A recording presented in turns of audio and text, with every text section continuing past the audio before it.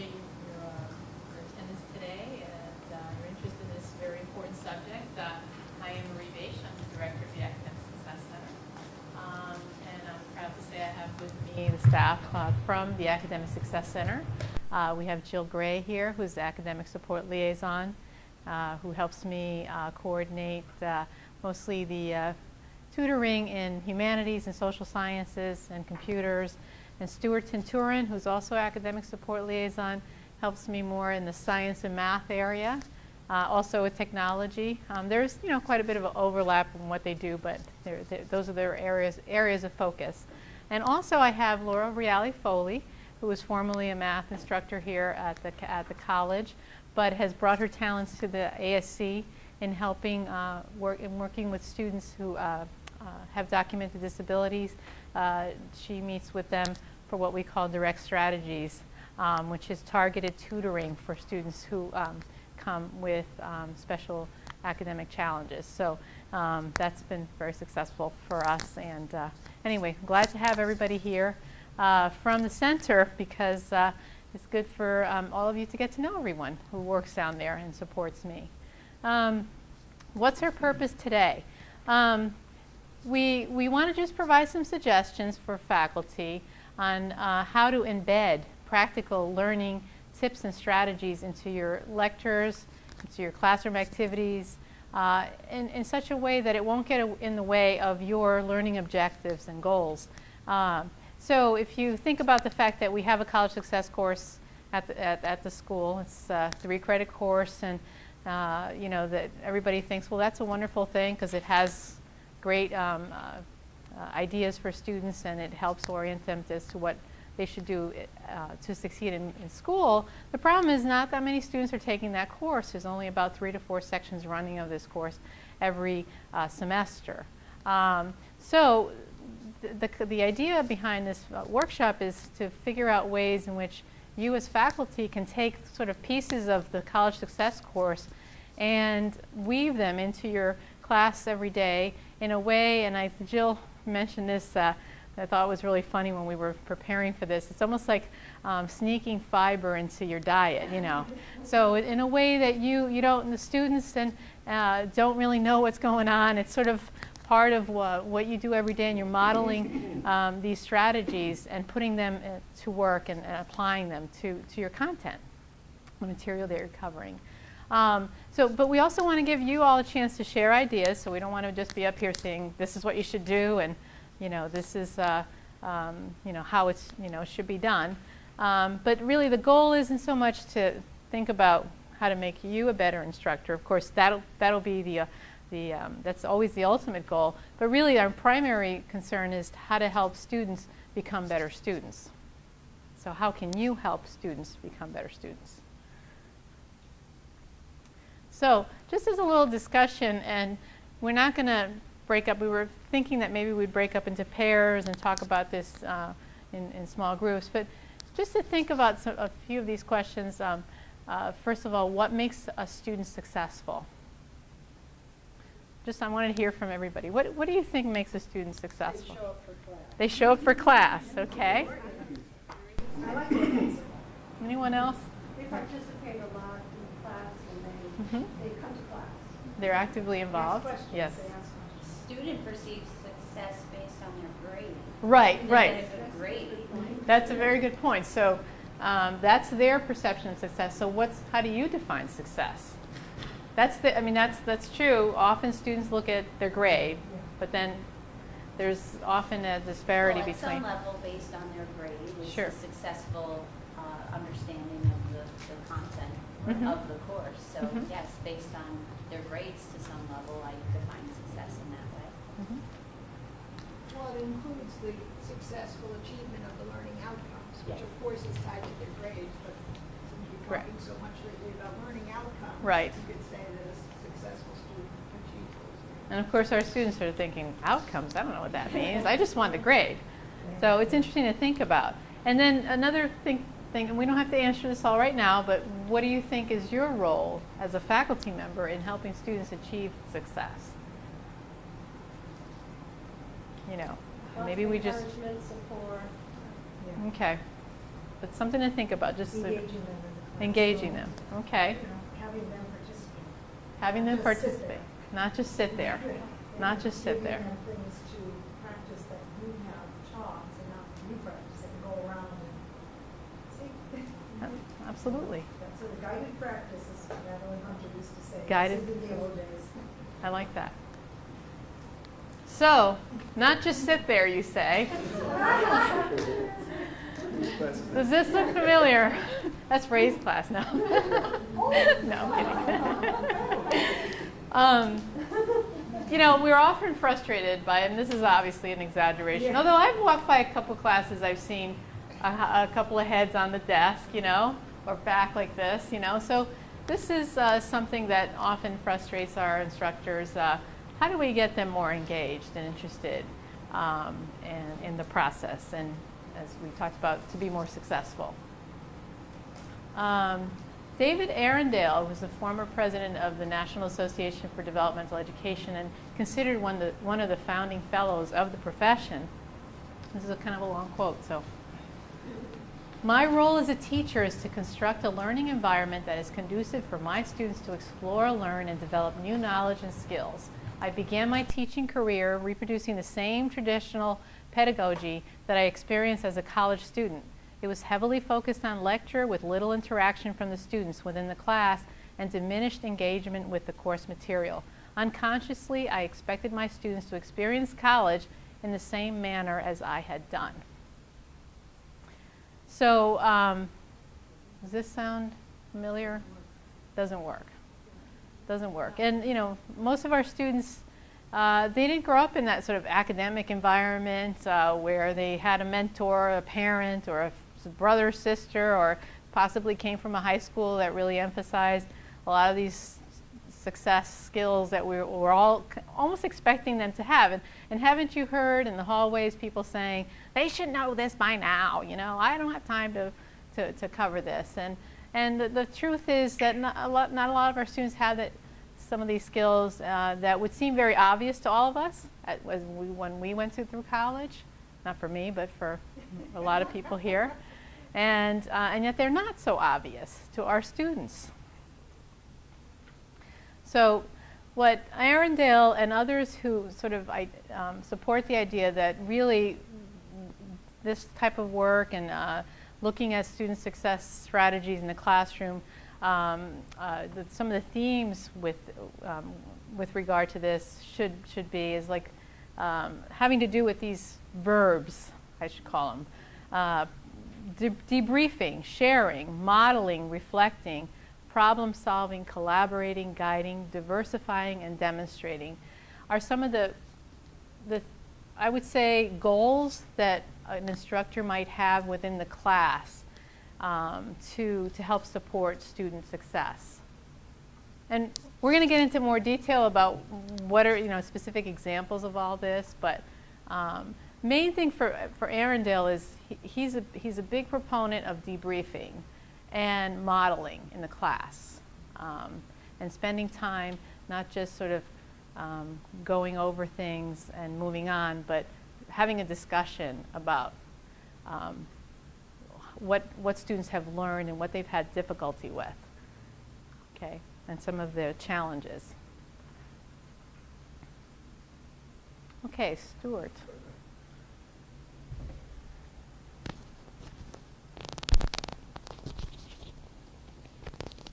Here.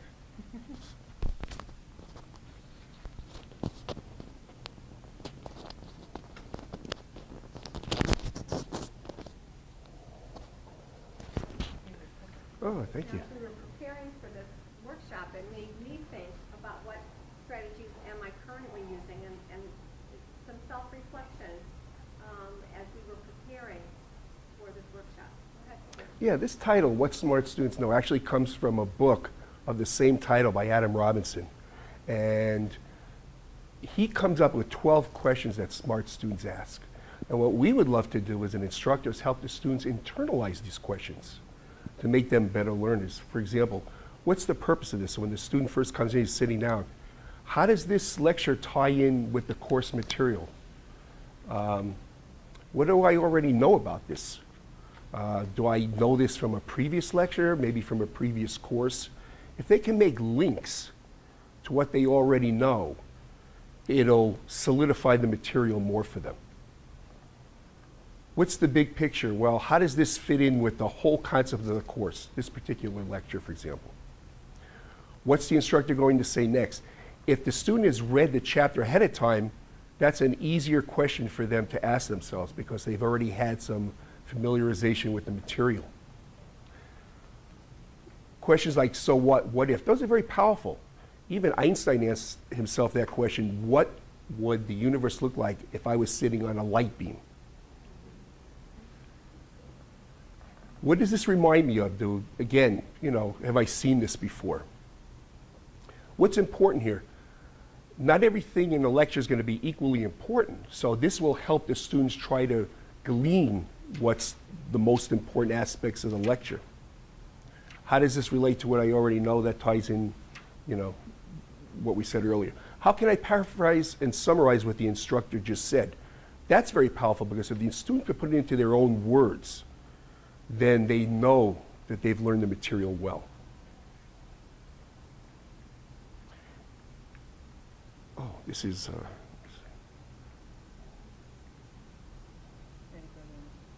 Well, I could speak to this one, All right. actually.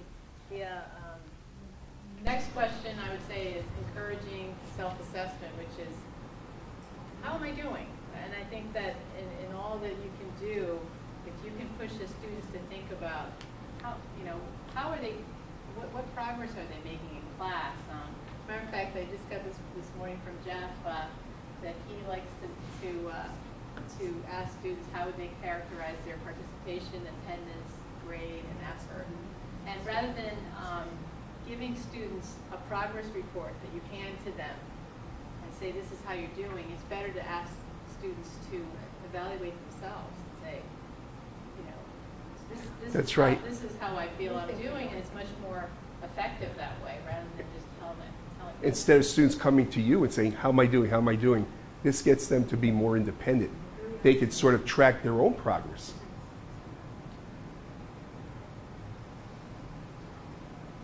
Good test-taking skills begin with sound test preparation. Well, what are some things that maybe we could suggest to our students?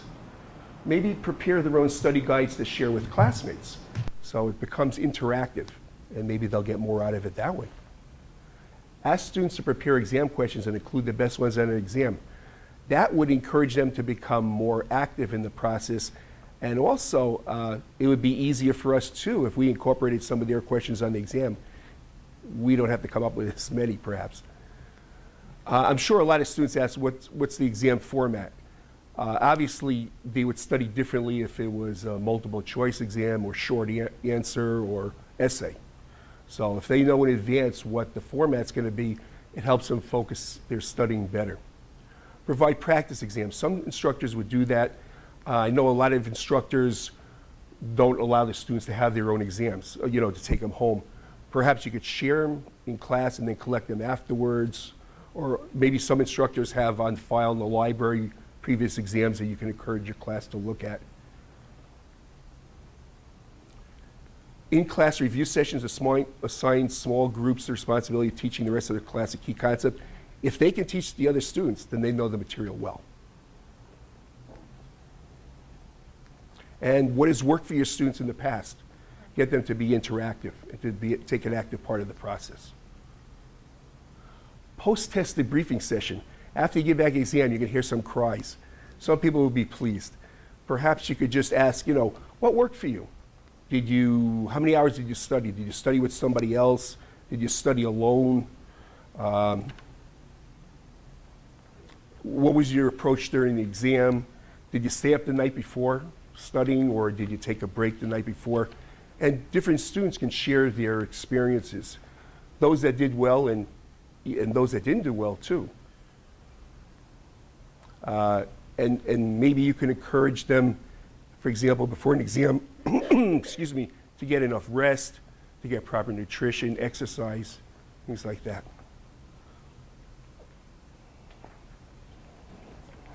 I'm going to show you a couple of sites that are helpful to share with students. Hopefully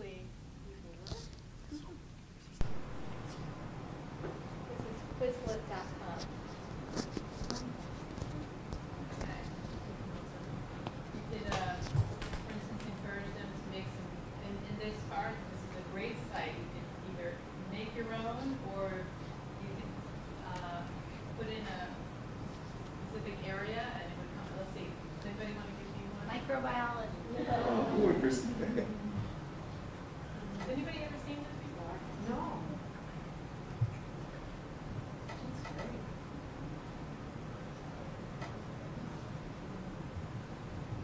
So it has already in the start made.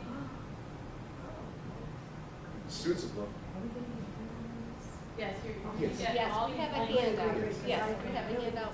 It also, I thought was really nice, is it provides a test. No, that's So cute. there's practice tests. And then once they're done answering these, they can check their answers, and it also regenerates the test. So you get regenerated, and now you get new questions. Wow. So I thought this was really cool. You could even assign that as homework. Yeah. Right, could be a homework assignment to go to the website Yeah, and then that's have great. discussion at the next class. Maybe each student could share one thing that they found most helpful. The next one is called howtostudy.org. This one is great because it incorporates lots of other sites. It's basically like a central place where you can find all the different study skill sites that are out there. So looking at, for instance, time management, different sites. And the woman who puts this together, I saw it at went to a presentation she put together at NAID. She keeps these up to date, so her job is to make sure that these links are still active and, you know, that they're valid. So rather than you try to send a student to 10 different places, you might send them here, where they can get. This is good to put on the syllabus. Sure. Absolutely. Yeah. And online resources. This has things on organization, test anxiety, how to take tests. So I mean, it's very comprehensive. So I would definitely suggest, Wow. as Nancy said, to put this on a syllabus. You might even have a little assignment that you, to really encourage students to use this, is to say, okay, we'll go on the site and find me something on test taking, and then report back to students the next class.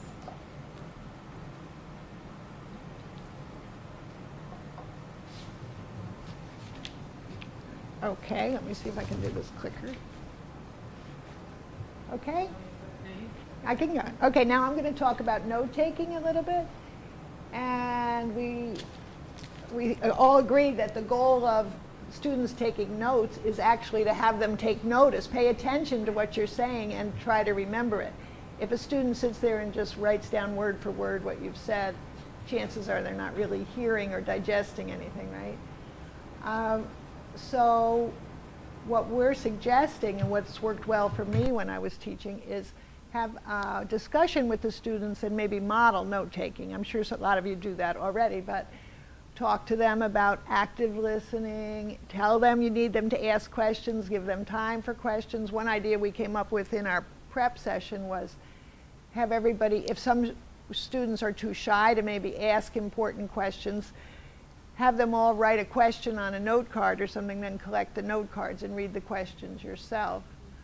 And just make sure that the students' notes are meaningful to themselves. Each student might have their own style of taking notes. Some people do well with pictures or symbols. This writing in the margins is an accepted way of taking notes in a math class. You put the formulas on one side of your paper, and it's actually quite a big margin on the other side where you have the example. So if you just generally teach them, and maybe even write on the board that way, the formula, the equation, and then the examples of how to work it out.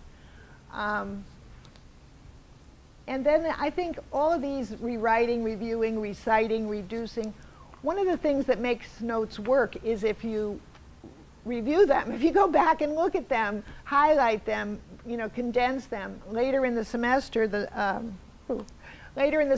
you may understand some material differently, so your notes should get shorter and shorter for previous weeks.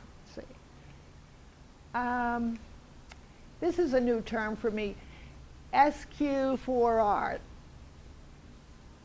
preview the reading, ask students to preview their reading in advance. You could actually assign it. It doesn't always work, but so that means survey, question, read, review, write, and reduce. And review. And A lot of our, not recite. 10 are. The basic idea is that you should be looking at your chapter prior, and all of you know this, but the question is, how do you get students to do this? You might actually have a little activity at the end of class before the next session, and have them, come up with some questions. Now, next week we're going to be covering this. Does anybody have questions about that prior to the reading to get them intrigued? Another thing that I've used a lot is like a flow chart or a table or a diagram, again, from one class to the next. Maybe you give them a diagram and say, we're going to fill this out on Thursday. So they're puzzled in their mind a little bit, and maybe they'll look at the book and start to see how it fits together. And then when they actually fill out the diagram, it maybe helps them see that big picture of how the concepts are fitting together. This is key, and as the learning specialist, as Marie said, I work with the students with disabilities. And sometimes they're asking for PowerPoints that the teachers are using in class. So the teachers who have the students with learning disabilities who agree to do that have been routinely putting their PowerPoints on Blackboard so that the students can use it. But they don't do it just for that student. They make it available for all the students, and everybody benefits. Not every student uses it, but it's there if they want to go back to review the lecture. And if I could just interject, and one thing to be careful with PowerPoint is that you have these beautiful slides up there, and then students, rather than listen to you, they're trying to recreate your PowerPoint, and they're not listening. So if you can relieve that stress and say, I'm going to have these for you up on Blackboard Vista, really, one of the things that happens often is you might print the slides and have those little notes on the side. Kind of like Stuart has it, yeah. did, Yeah, you right? can do that. But the problem with this is that the students think that they have to limit their notes to those 5 lines in some way, or that their notes have to be text only, where notes can be pictures or mapping or some symbols. So that if you're going to do this, that's great, but you want to tell students, this is just a guideline, but we still want you to take your own notes. Your own notes have to mean something to you. And so I often see students, when you have PowerPoint, they're just writing down everything that's on the PowerPoint, and that's, to me, it's not effective for the student when they get home. So. Will you be able to give us copies of this PowerPoint? Yes. Ah. Yes, so that user has to make notes. Absolutely. Good point. Certainly do. Yeah. Absolutely. Okay, one more slide on notes. One way to help students learn to take good notes is to have a discussion about notes at some point during your class. And one of the ways is maybe have them at some point share notes with a partner and discuss with each other how their notes could each be improved by the other's notes. You could also ask them, look back at your notes. What did what am I talking about? What's the big picture? Make sure you have this concept written down. I mean, I always find that if you really want something on the student's notes, you put that thing on the board. Maybe you'll have a student who'd be willing to volunteer to put their notes on the document camera. I've even had a situation where somebody's actively taking notes while somebody else is talking. Maybe one student's making a presentation, you have somebody else taking the notes, and everybody can see what that person's writing down. This is the idea about asking questions, and this is a popular idea in high schools, having an exit pass. I think it works well. We talked about having it here today, but we decided against it. But you have students write down just at the end of the time what 3 things they remember most, or what 3 things they learned today. And then that's in their head. If they have any, as they walk out of the room, that's the last thing they remember. And you get to look at it and see if there's misconceptions. Say somebody learned something that is wrong, then you know, and you can go back the next day and correct it. So this is good from the teaching standpoint as well as from a learning standpoint. And now we're going to talk about time management.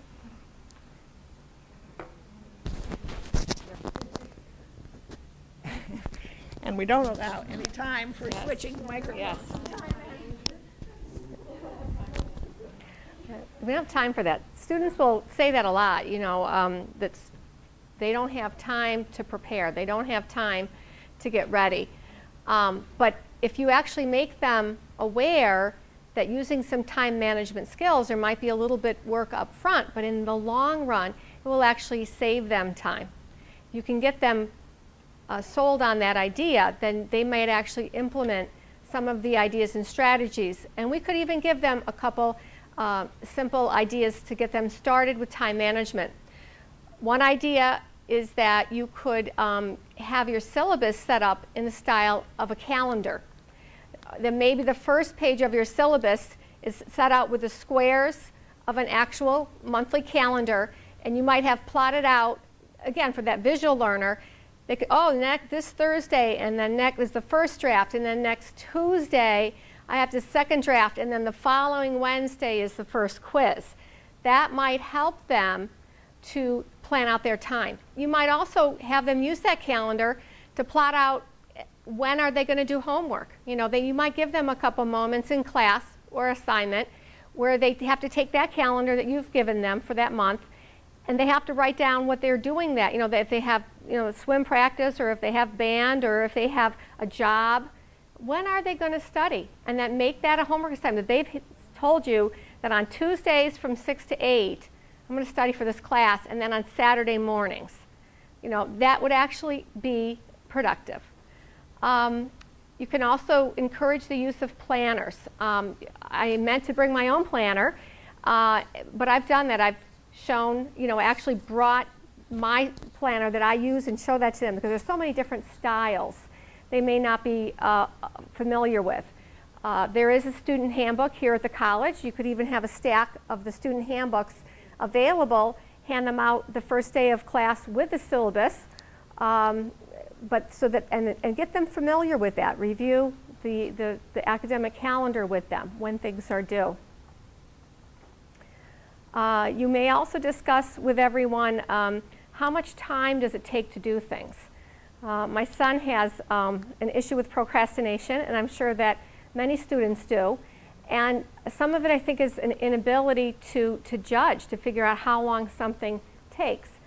So one tactic is to start from the back and make them work forward. So if this is due, you know, in 2 weeks, well, I have time. I don't have to do anything now. But what could you do? What would you have to do the day before it's due? And what would you need to do the week before it's due? And therefore, what do you need to do the two weeks before it's due? And have them break that task into small chunks. Do you have ideas? What ideas do you have that you have actually given to students for time management? Have you found something that you give to students that works? I want to hear from you.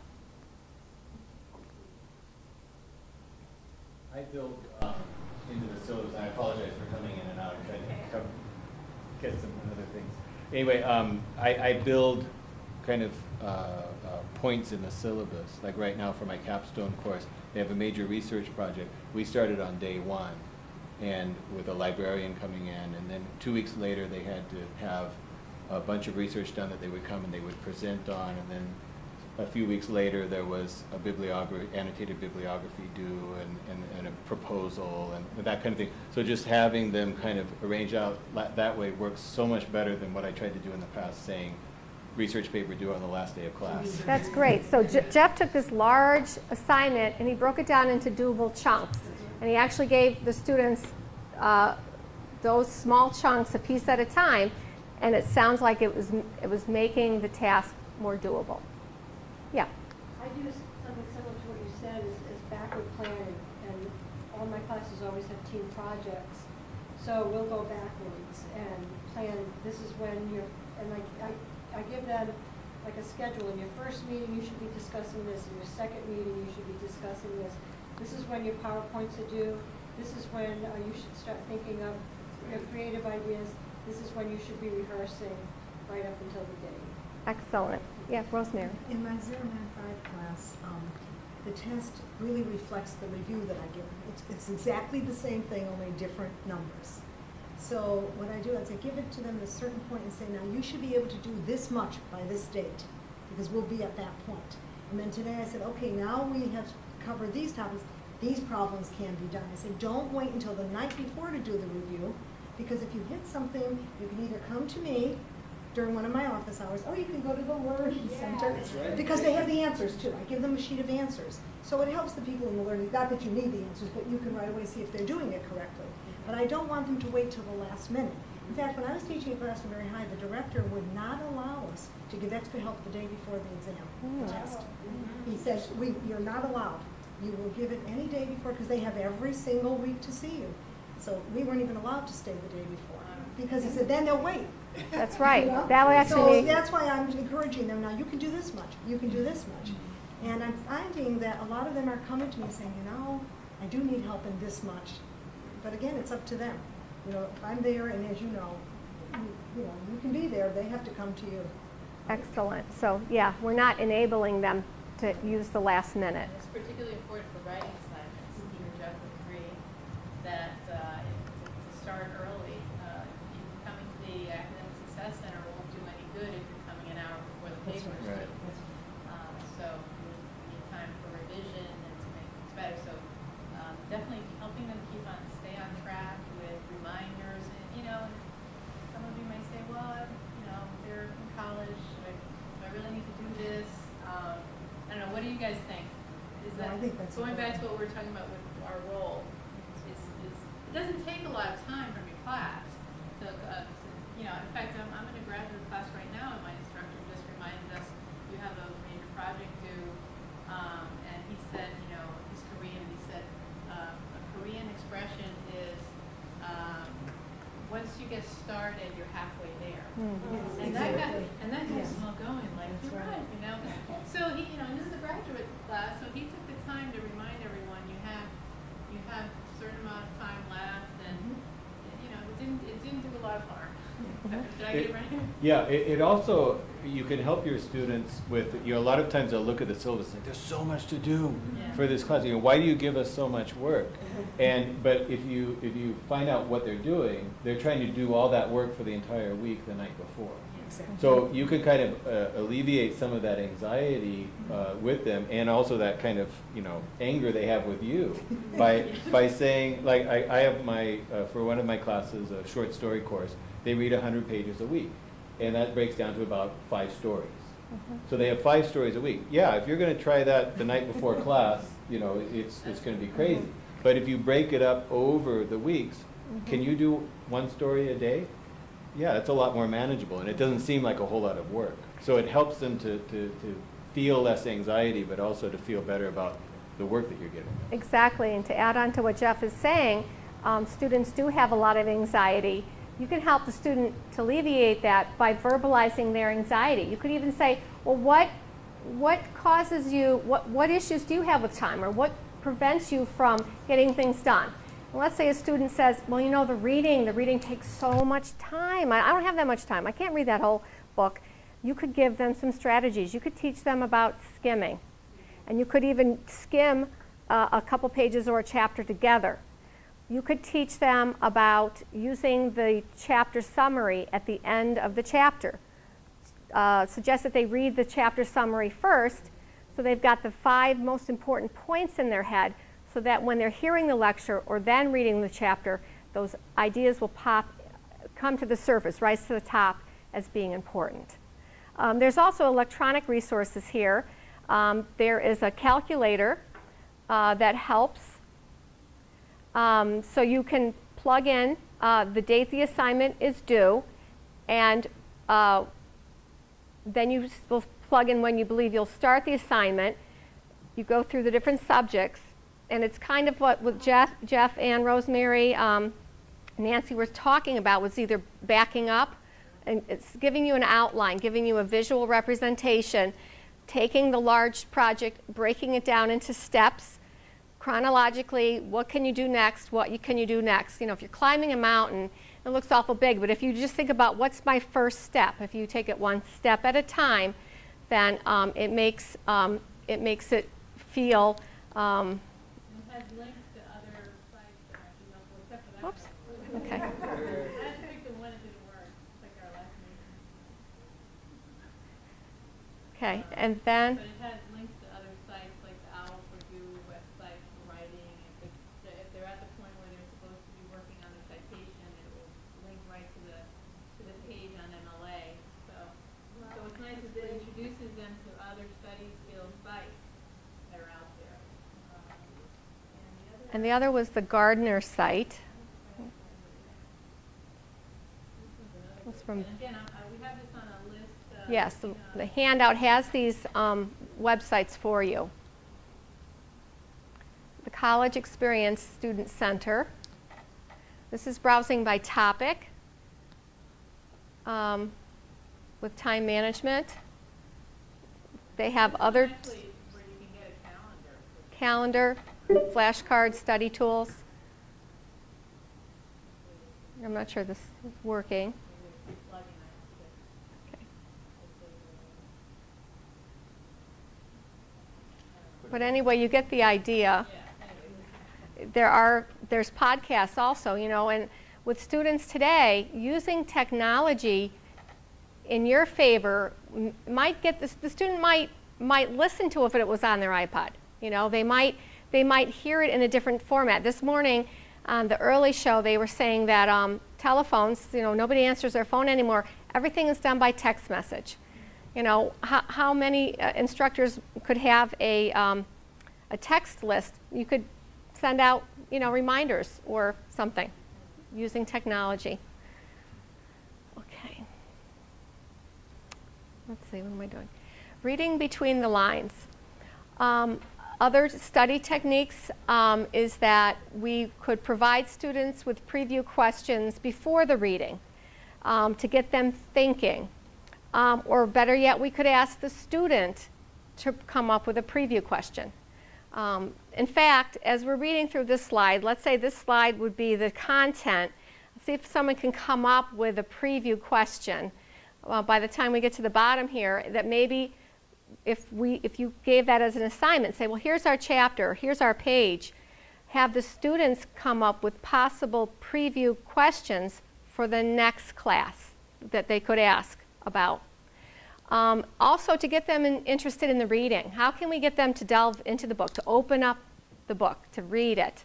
You could start with an excerpt. You could have an in-class assignment where you might break them into small groups and assign a paragraph or a section of the book or of the chapter, and let that small group read that section and kind of assess and kind of pique their interest, and they could share that with the class. And so they'll say, well, what's going to happen next? Well, read the chapter. It's like the preview at a movie theater, you know? Right. Yeah, like the trailer. The trailer. You can also provide background about the author, other context, what society did they come from, what decade, where was this written. If you give them some of that background, that they might have something that they could relate to. It helps them give a larger context of the reading assignment. YouTube and again, the internet is great for this. Our students are so used to using the technology that maybe they would encourage them to Google. Well, what did, you know, Einstein say, or what, you know, process did Hemingway use? And if they did their own Googling and did some of some background checking, they might again find some interesting matter. We could also have the students write about their reading through essays or journals. This will encourage participation. Some students may have never written a journal before, but this could be their first time, and this might give them participating in the process. And we're going to go on to the next topic of stress and stress busters.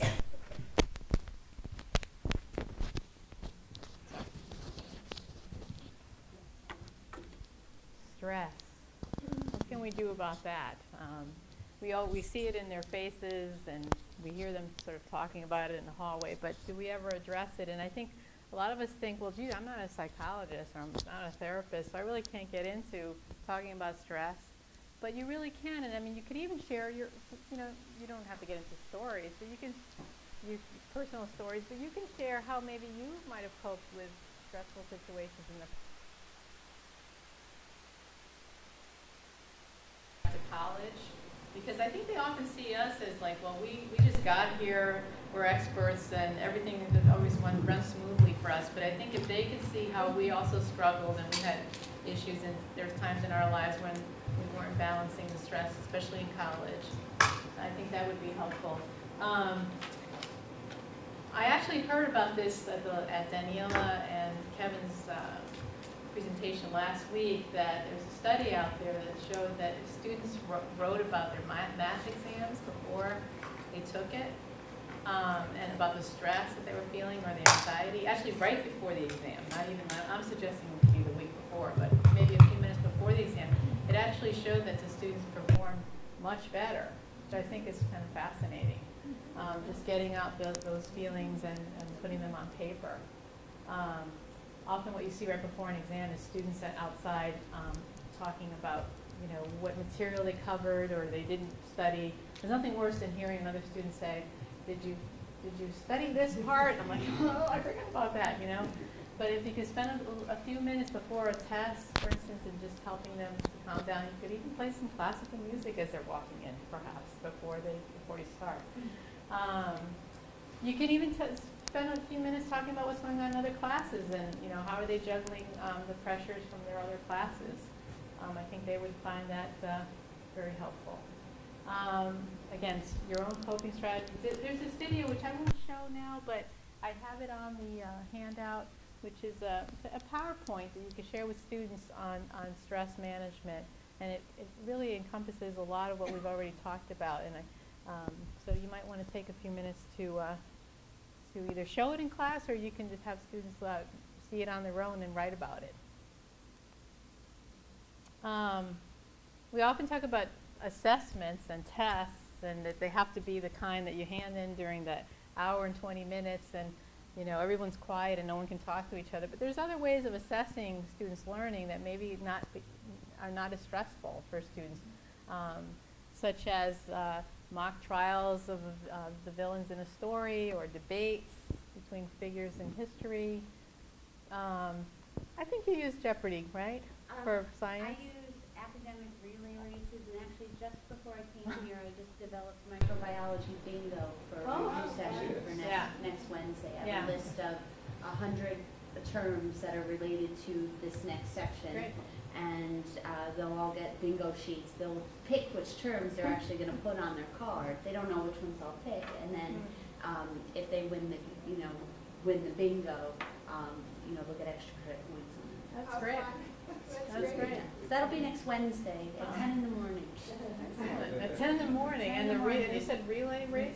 Or? Academic relay race. I do an anatomy and physiology where I have almost like worksheets, active learning type activities, and they get, once their small group completes that activity, they bring it up to the score, make sure that it's at least 90% correct, then they'll get the next activity. So you have like 4 or 5 different groups working all in tandem, but at different levels, so they're still getting something at their own pace. If there's and the tasks get harder, so it's like passing the baton, and they get the next, and that equates to, however,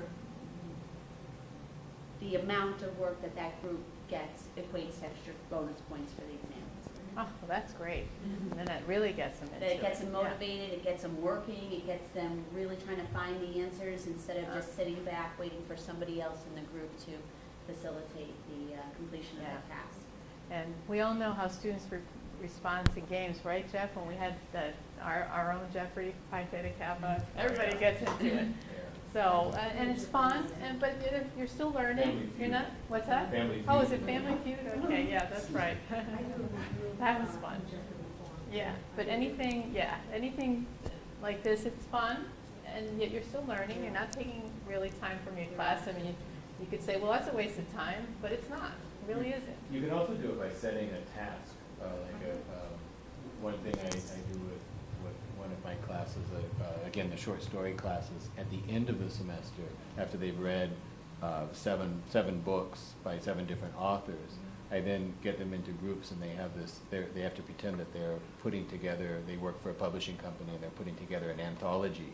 And so they have to look back over all the stories they've done, and they come up with, they can only include like 20 stories or something like that. So there's a lot they have to leave out, and they have to be able to then to pitch the story, pitch the anthology idea to the publisher, which is me, and the rest of the class, because we all vote.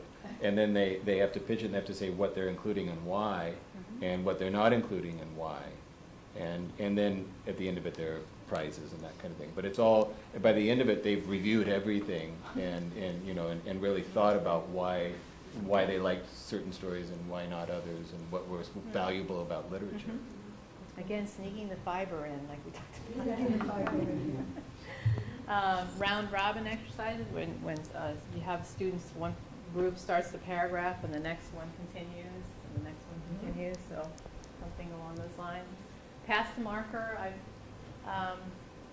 went to a presentation, a math teacher talked about how they had set up, they have boards all over their room, not just at the front. And they would have students get up and work on a problem together. And if one student would get stuck, they would pass the marker to the next student. And that student would continue the problem, and they'd pass, and so on and so forth. So everybody working together, no one's put on the spot, everyone's learning, it's fun. I think it's important to remind the students, at least in the disciplines that I teach, that it's not as complicated necessarily as it seems at first glance, because then they get very anxious with microbiology. They're really complex topics, but if you think about things that you do every day that are analogous to that, and so we have these little contests sometimes about, well, who can come up with a scenario that's similar, and we've come up with going through turnstiles, transport proteins and membranes are like turnstiles, and all these really interesting things that they do normally in life that can be used to explain really complex topics. Just yesterday I was telling a student about interferons, she didn't get it. And then I said, it's like the Mayday, the SOS signal. I'm going down, save yourself. and she's like, oh, I get that. And now she'll hopefully be able to respond. I wish you had been my biology. It's the Mayday signal. Yeah. I'm going down, save yourself. So I finally get that. And of course, role playing, that's a wonderful thing to do as well. It brings everything to life for the student. Learning styles. We always talk about learning styles, and I think a lot of times our reaction is, well, geez, I can't change my style or what I'm doing for everyone in the room. That's impossible. But the fact is, you really don't, as long as you mix it up. And this goes in accordance with the Universal Instructional Design Principles, which basically states that what your goal is to create a barrier-free learning environment for all students. And in doing so, you're going to accommodate everyone's needs, whether it's a student who has a learning disability, a student who's the visual learner, or the kinesthetic learner, or the auditory learner, and what have you. So if you mix things up, and that works for lots of things, in sports it works, and in life, is to have moderation, to have different forms of delivery. You'll keep students more engaged, more interested, and then you're also going to help them to learn, because the fact is that not everyone does well in response to the traditional lecture format. As a matter of fact, studies show that most instructors have more of that learning style that responds to the lecture format. Our students are actually quite opposite to that. And there's studies that suggest your learning style changes as you grow older, which is true. You become more sort of read, write oriented versus visual. So you have to keep that in mind when you're looking at our students, to think, geez, I'm being perfectly clear and I'm organized and I have everything in an outline form. What's the problem? And my PowerPoints are, all there, they're clear, but yet you're not reaching them. And I can go back to that slide where everybody was asleep, That's what might happen to you. So you would use, also find different ways of assessing students. So on an exam, you know, you mix it up. You have multiple choice, short answer, essay. Maybe one exam's a take-home. The next one might be something that students work together on. So even in the assessment measures, you should mix it up. And how you deliver the material, of course, as we discussed before. I can't stress enough the idea of having students work together and working in pairs or in groups. That's often where the true learning takes place, is when students are working together and teaching each other concepts. Yeah. Absolutely. You had mentioned that there's It's one of the top reasons that students succeed in college. And is this a good chance to plug Nancy's workshop next week? Yes, Yeah. It's Monday at 1:30, how to effectively use Teams, how to put students into groups. That's great. I live by group work. Yeah, I do. Yes. I live by group work. Yeah. I also wanted to point out about your, thank you for that, by the way. You get an extra credit. I think it's really important to have a variety of exams. I mean, I know I absolutely hate multiple choice questions. And so in one of my exams, I'll have more multiple choice, less short answer, and then I'll reverse it. And it's amazing to see the students, how they do better when you reverse that as well. And everybody I don't understand this, but everybody loves a take-home. I think take-homes are Oh, they're the a lot of work. Yeah. But they love it. They love Yeah. the take-homes, and so there's always a take-home. And the truth is, they actually learn a lot more from the take-home. Now they have to really dig deeper into the material. Yes. So instructors might think, geez, I'm not going to do that. It's too easy for them. But it really isn't. It's not only more work, but I think that often you learn more from a take-home. And having more of an opportunity to sit there with the question and digest it. And maybe just not give a real boring take-home with just regular questions, but at the end of the semester, similar to what Jeff does, I have them create their own companies, and they have to answer questions pertaining to their own company using the concepts that we review in class, rather than just asking them the questions, having them apply. Yeah. And that moves up the hierarchy of Bloom's taxonomy. You're moving to where you're having students not just recite and recall and spit information out, but evaluate and recommend, and so it improves their critical thinking skills. Well, I'd like to stress too that I think you can, for assessments, we can use some of the variety of learning modalities, like the debate, say, or the thing that you were talking about, where people had to pitch their anthology choices. That could actually be an assessment rather than just a game. Sure. So that people are using some of their other skills.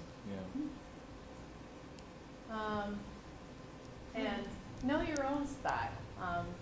This is also on the handout, but there's a quick online assessment, BART, which is the visual, oral, A-U-R-A-L, read, write, or kinesthetic.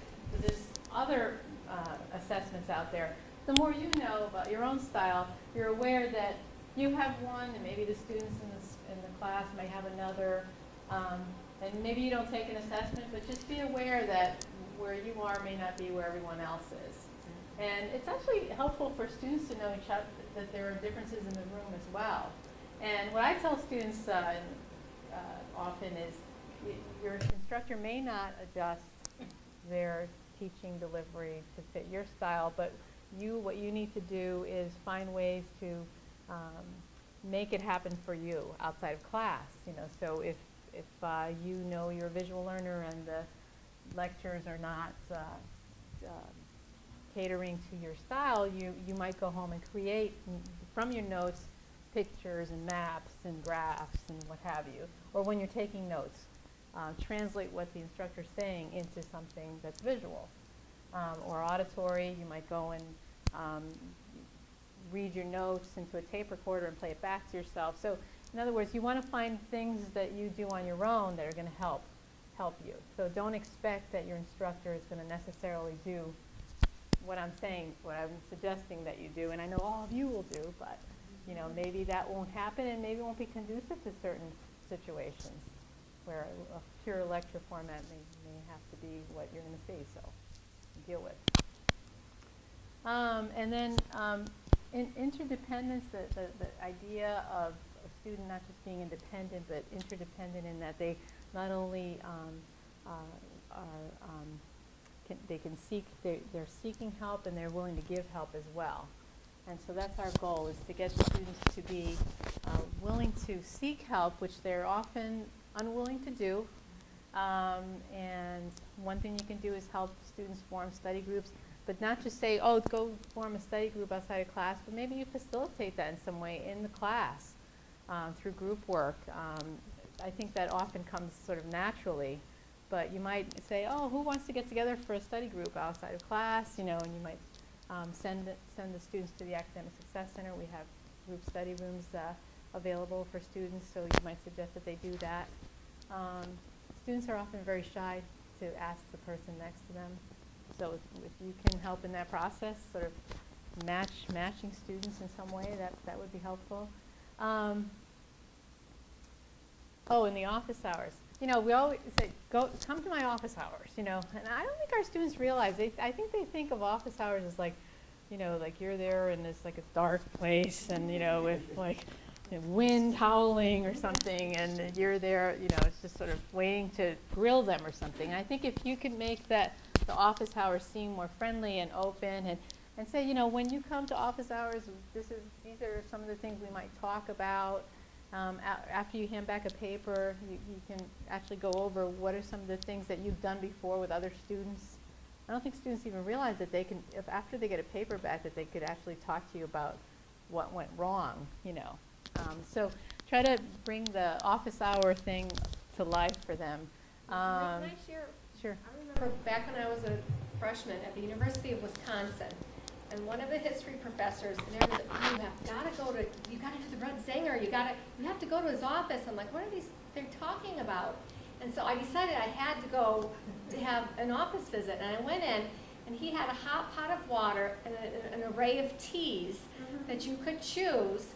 And that was kind of like, I don't know if it was really gimmick, or I think he just liked tea, but it suddenly, you know, and I had to try Red Zinger, and you know, it really wasn't my cup of tea, it's pretty strong, but it really got me to go. And after that, it was like, it broke the ice. I wasn't afraid to go to office visits anymore. But yeah. it really worked. Because when you come out of high school, going to the office was not a big thing. I have to go to the office, you know, so you have to help change the student's mindset. This is really key. And I tell my kids who are in college and wasn't finishing high school, I tell my students all the time, I just think it's so important for them to go to office hours. You know, I mean, you've got that time to just go introduce yourself and just, you know, talk about something.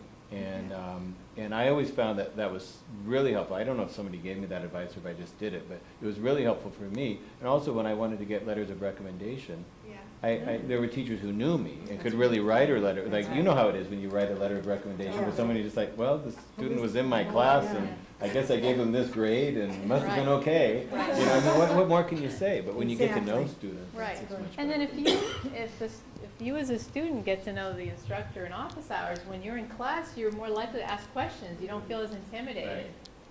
Right. I was going to say that I give an extra credit point if they come and visit me before the That's first good. exam. And if I have this RE, instead of giving a really bad grade, I'll give them an RE on a paper, and that means that they have to come and see me. Their grade was way too low, and you know they need some help. But my point is that once they've come in to see you, and they're back in the classroom, there's just transformation. Right. They just feel closer to you, and again, like you said, uninhibited to speak. And Yeah. Great idea. I might try that. Yeah, Is it's it- really Human. good. The RE, it really works. That you're It not means gonna bite them. redo, but I just put an RE on it. Yeah, yeah. That's excellent. Rosemary. When I give back tests, I say anybody would like to come and see me, and we'll go over the test individually, so you do all the wrong problems over again on a piece of paper, I will give you 10 points on your test. Oh, So, you know, there's some and so little it's, incentive. again, we have to put it a little bit in their court. Yeah. You know, I think we're all saying what we have to do. Yes, we have to be there and do things, but they have to Right. respond to it. Right, you but know, if there's you know? little things that you can do to make it a little more enticing, then that's okay. Food is always good. Yeah. Tootsie Pops, Yeah, okay, I yeah, can't do yeah. Tootsie Pops. Yeah. Tour the library, have a librarian come to your class, and of course I have to plug the Academic Success Center. Of course. But one thing that I want to say here is that not just send them there, like go to that place on the 4th floor, but prepare them with the right expectations as to what a tutor is, what's the role of a tutor. Jennifer Thomason actually has in her syllabus where she actually gives you like steps as to what to do when you come into the writing center. So it's not just go to the writing center, but you're going to do this, and this tutor is going to do that, and this is how often you should go before you hand in the paper. So I mean, it's not just send somebody down there blindly. And I can't emphasize this enough: is if you provide us with your syllabi and your assignments, this way tutors know what to expect, and we can help better, and the communication process will be much more effective. You can send out an email at the beginning of the semester reminding us to send you a syllabus. Yes, we're going to do that. You are? Yes, we are, because it just came up. It just came up today, and we're going to do that every semester. So you're going to get that every semester. So in closing, so what are the benefits to you and to your students? All that we talked about. You're having more of an active role in this process. Who wants to wrap this up? I guess on a very simple level, around this time of year, when students do occasionally start disappearing, both the good students and the weak students, you feel bad Yeah. because you wanted to hang on to them. And it's not you, it's life. It just became absolutely overwhelming. So I would say an extraordinary benefit to a teacher is really to do all you can do to have that student bond and stay and know what's important and feel as though they are learning and growing and succeeding. Yeah. Because a student who persists is a student who makes the teacher persist as well. That's right. That's great. That's That's good. good. That's good. Absolutely. Kristen. I actually have a specific question that wasn't addressed yet. You know, I do a lot of the things already that we talked about, and I have a lot of students, you know, aspiring to become nurses that are in my class, and I often have students whose primary language is not English. And I find that we could do, you know, notes on the board, different learning styles, active learning, encourage resources, and do all that, yet it still remains this disconnect between what we're speaking and teaching in English and how these students interpret and then transfer that information into notes or flashcards, because I more recently realized that what we do on the board and what we do in class, and then how it gets into their notes, I started saying, bring me your notebook. And then I found that everything was wrong or jumbled or misinterpreted, and I'm at a loss of how to handle that. Oh wow, that's a That's tough a question. big fight to wrap up with, right? Well, I think it speaks to whether the student should be placed in a course if they don't have those sound language skills. You know, so that's a difficult question. I don't know. Does anybody have any thoughts? Well, I recently discovered capability that we have in our own department. We have a software program called Kurzweil that will read the text to you, and you can have it, read it and translate it into Spanish. Which is, I mean, I haven't tested it to tell you how excellent the translation is.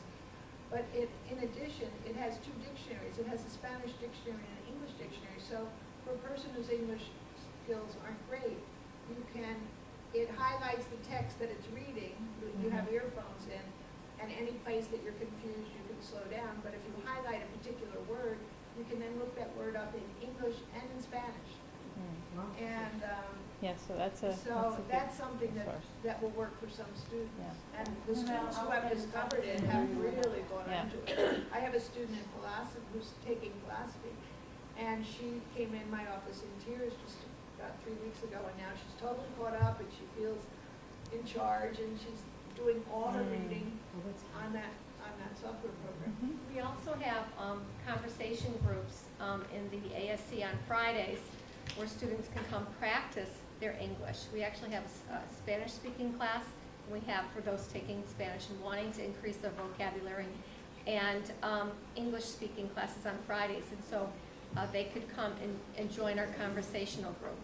And also there's an ESL department Right, here, and I'm right. sure that Carl would be happy to Right. talk with you about other ESL ideas that work. It's just Many because a times, student, I'm sorry. Many times these students' primary language isn't Spanish. No, it could be another, Right. yeah. Okay. Right. And Kurzweil actually has, it has German, it has French, it has a number of languages, it does. But I have one suggestion, which I think we mentioned, which is if you have regular check-ins during your lecture, you allow the person who's not a native speaker to formulate the question. It's often, I think it's like they want to come up with the words, they don't know how to say them, and if, you know, how many times in class do you say, does anybody have any questions? Okay, well, let's move on.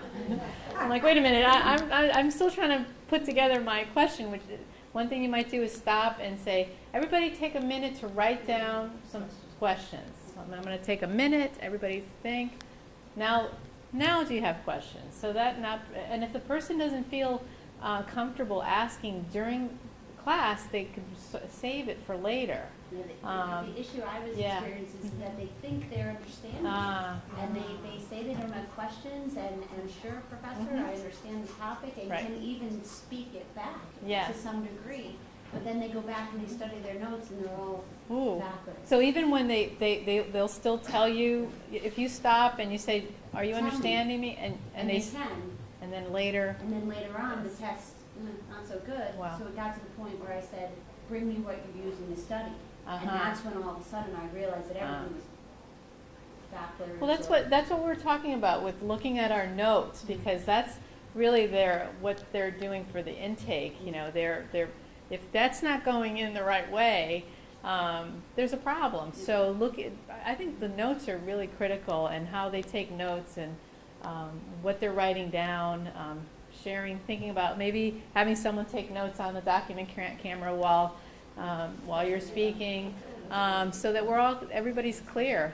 And it can happen with a native speaker, where they're not understanding what you're saying at all, and they're not following you, because it involves active listening skills, which for a lot of our students, and for a lot of us in general, it's a problem.